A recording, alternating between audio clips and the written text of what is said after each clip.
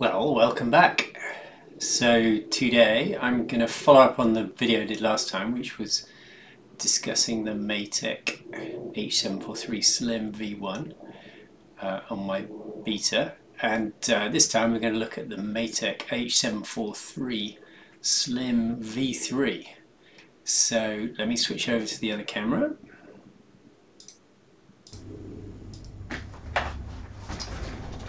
Okay, and here you can see the two boards side by side.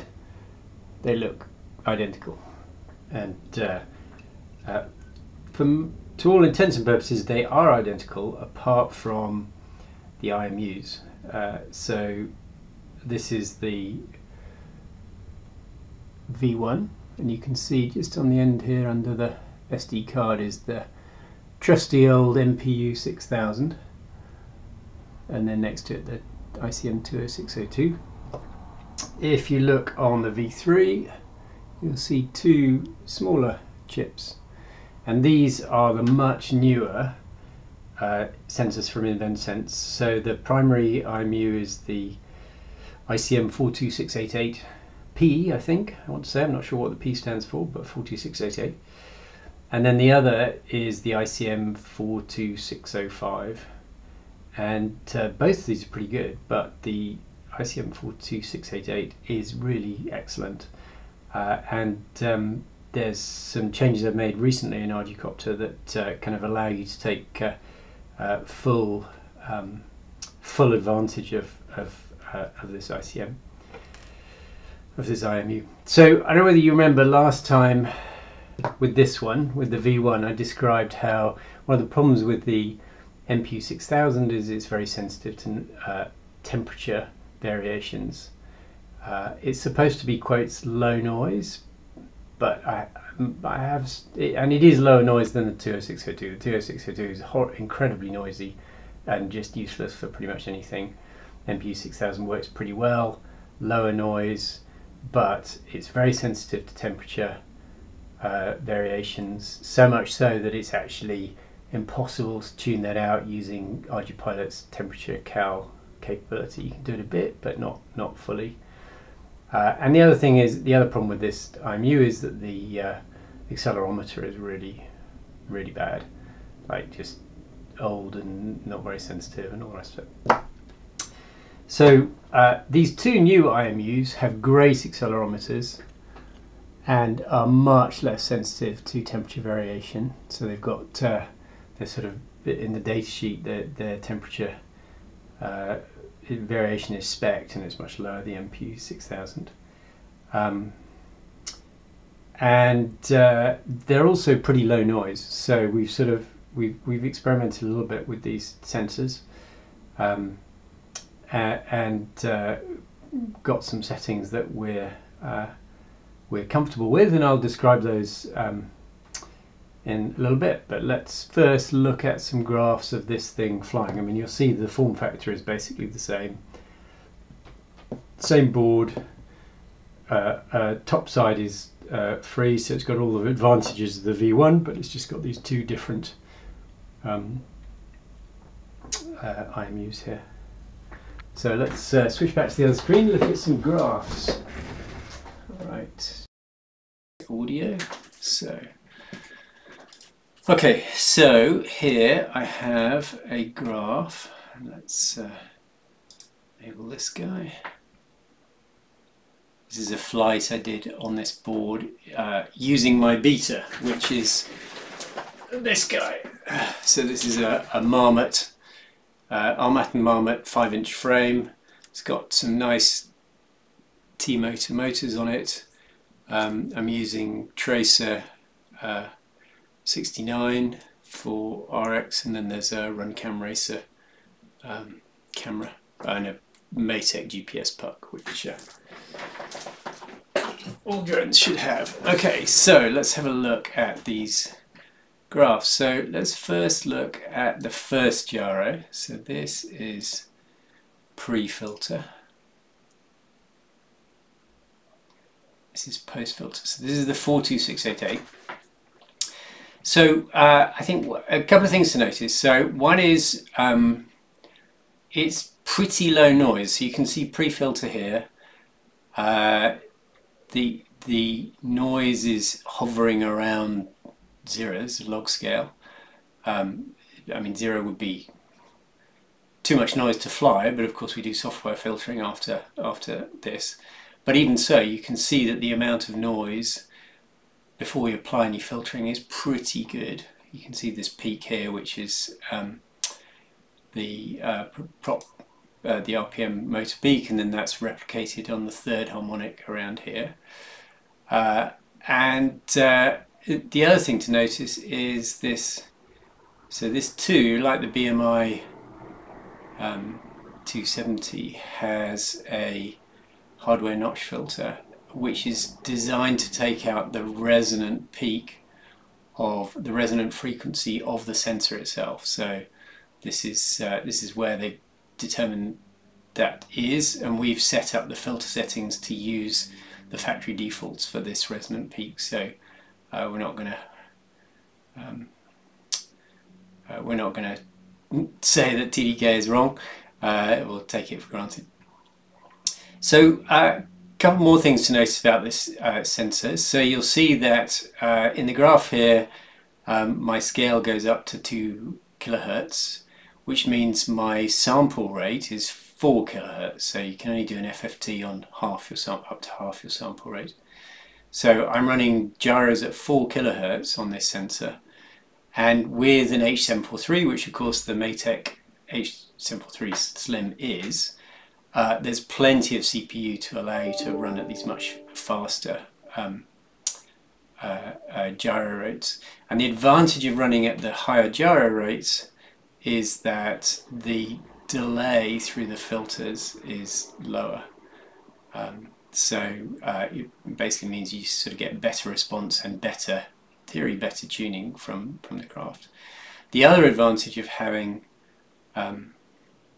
this higher sample rate is that it means that we can precisely filter frequencies up to 2 kilohertz. And since most of the interesting noise is up and around sort of 250 and 750, 2 kilohertz is plenty.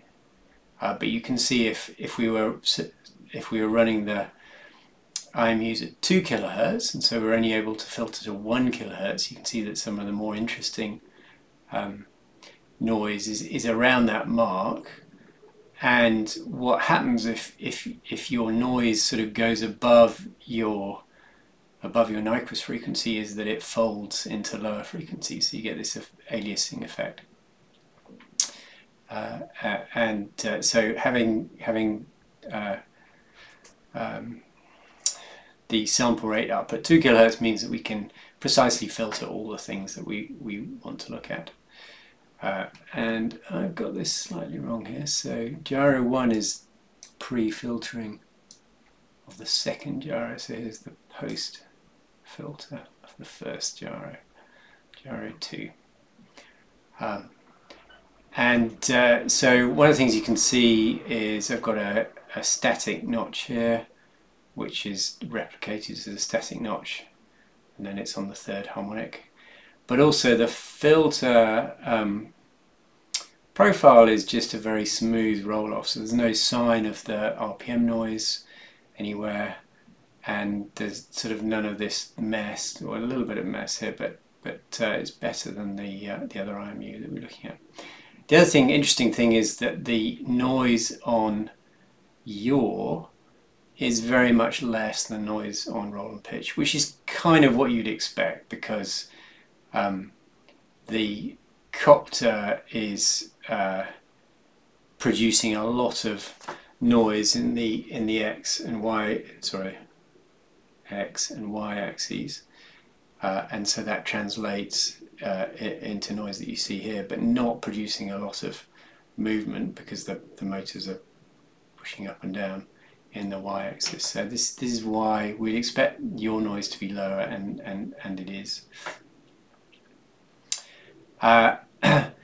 So a final thing to notice about this IMU is that although we're running the output data rate, the IMU frequency, at 4 kilohertz, the back-end data rate, the hardware sampling rate that is being used, is actually 32 kilohertz. So, and this sensor always runs at 32 kilohertz back-end rate. So in the quadricopter code, we don't see that rate other than to sort of configure the filters. And the great thing about that is that these hardware filters are applied at the back-end rate. So we can get really, really good anti-aliasing with minimal sort of software cost or delay by leveraging these hardware filters at the 32 kilohertz back-end rate.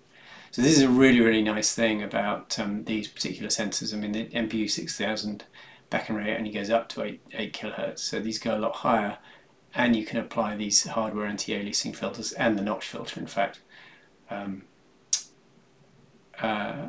Although I'm just recalling, I think maybe in the datasheet the notch filter itself is after, so this may actually be at the regular sample rate, but the anti-aliasing filter is definitely at 32 kilohertz.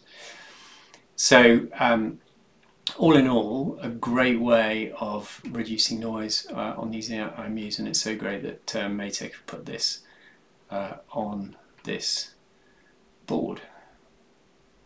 So then if I look at the other IMU, so here's pre-filter, here's post-filter. So you can see similar but not the same, which is interesting. So I think a couple of things to notice. One is that the hardware notch filters are in different places on this one. This is the ICM 42605. So I have no idea why they would do that, but this is down to the settings, the factory default settings, and so I assume that's correct for the sensor. And then also there's this big spike of noise at 1250 hertz, and I have no idea what that is. I can't believe that that's noise from the craft itself. I think that might be something else, something to do with the sensor. So yeah, not that clear. And you can see it's probably a bit more noisy than the other one, and a bit sort of broader spread of noise over the other one. So not as good, and that's sort of reflected in the filtering. You can see that the drop off is not quite so steep. There's a bit more noise and a bit more stuff going on here. The filtering settings available, there are fewer filtering settings available on the 42605. It's still pretty good, but there are fewer settings available. Still can run at 4 kilohertz output data rate, so we can get sort of 2 kilohertz FFTs and filtering in ArduPilot. So still pretty good. And I flew the copter with trying both IMUs as the primary IMU, and it flew very well on both. So I think the 42605 is not a bad IMU by any means, but not as good as the 42688. I think it also has 32 kilohertz back-end data rate, but just slightly fewer filtering options.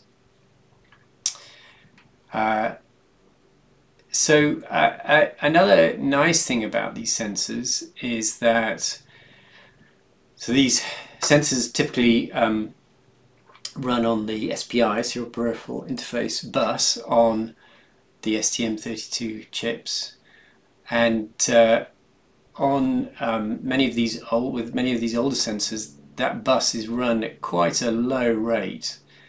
So I think on the Matek board there, I think the MPU 6000 is run at 4 megahertz.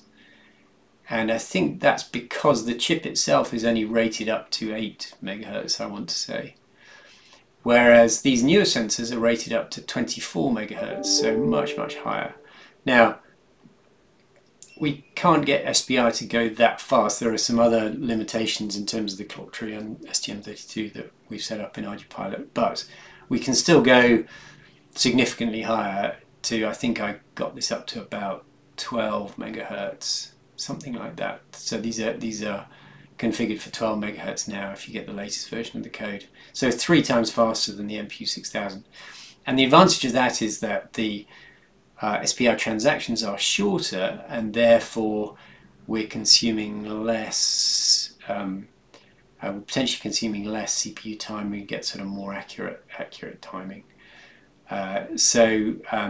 Yeah, so all in all, these sensors are great sensors, and this board is great. I would say so far, this is the best flying I've had on this copter with this V3 board. So very happy with that board. I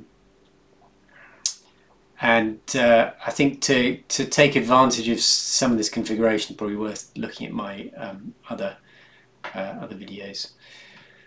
So that is the end of this sort of whistle-stop tour of the Matek H743 Slim V3. It has the same features as the other Matek boards, so H743 chip, 2 megabytes of flash, 1 megabyte of RAM, sort of DSP310 maybe, Barrow. I forget which Barrow it is. They're sort of much for muchness a little bit, but these new IMUs that are really great. Next time I do a review of these boards, I'm going to go for the Kahoot H7 V2, which is a refresh of the H7, and that has yet another sensor, which is the BMI 270. So hopefully do a good review of that next time. Thanks for watching.